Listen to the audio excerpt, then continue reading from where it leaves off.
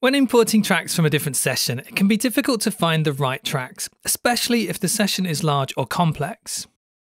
The Pro Tools Import Session Data window offers numerous ways to manage and speed up the process of bringing in tracks from other Pro Tools sessions, as well as AAF files and Dolby Atmos ADM files. The Import Session Data window shows session information and options on the left, and lists the source session's tracks and marker rulers to the right. By default, clicking a track will select it to be added to your open session as a new track, which will include the track's contents and attributes like plugins and automation. You can also transfer a track's data to a specific existing track in your session and be selective about which attributes are included. Let's look at some more options in the Import Session Data window and ways to manage complex transfers between large projects.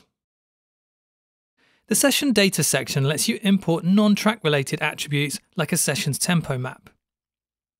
The playlist options set how tracks' contents and configuration are imported. By default, everything comes across, and if you're importing to an existing track, it will overwrite what's there. You also have the option to exclude a track's contents or to combine the source and destination track's contents. The Track Data to Import window gives you detailed control over which other track attributes are included with an import, such as plugins, automation, and routing. Media options determine how audio and video clips used in the tracks are managed on import. You can choose to link to the same media files as the original session, or copy or consolidate to new files. The Timecode Mapping section sets whether any time offsets will be applied to imported tracks. Maintain Absolute Timecode will match the timecode positions of imported clips to the same times in your current session. Maintain Relative is available if the start times of your source and destination sessions are different.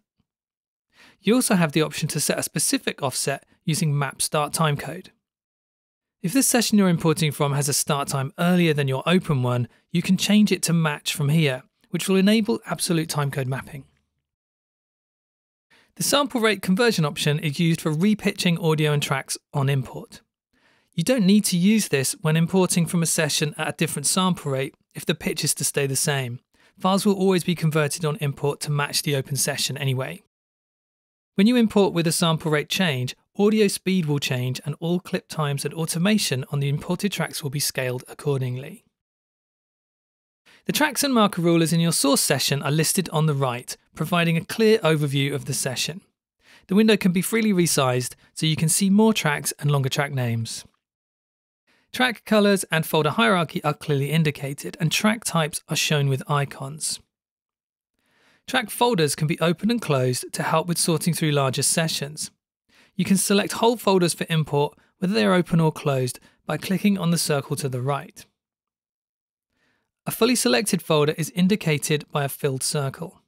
If only some of the tracks in a folder are selected, the circle will display a dot. Above the track list, a filter bar offers a quick way to find tracks by name or by track attributes. As well as being able to exclude or include different track types from the list, you can filter by track states, hidden, inactive, and frozen, and also whether tracks are already selected for import. A handy time saver is the ability to filter out unused tracks by excluding tracks with no clips, automation, or markers. The Unlink button sets the way that tracks are selected for import. With Unlink off, selecting tracks immediately marks them for import to new tracks. You can also add all or match all to add or match the currently filtered list. With Unlink active, you can add or match groups of tracks selectively, or set up a combination of new track and match track imports without having to pre-filter the list. You can use the A and M keys for add and match and the C key for clear.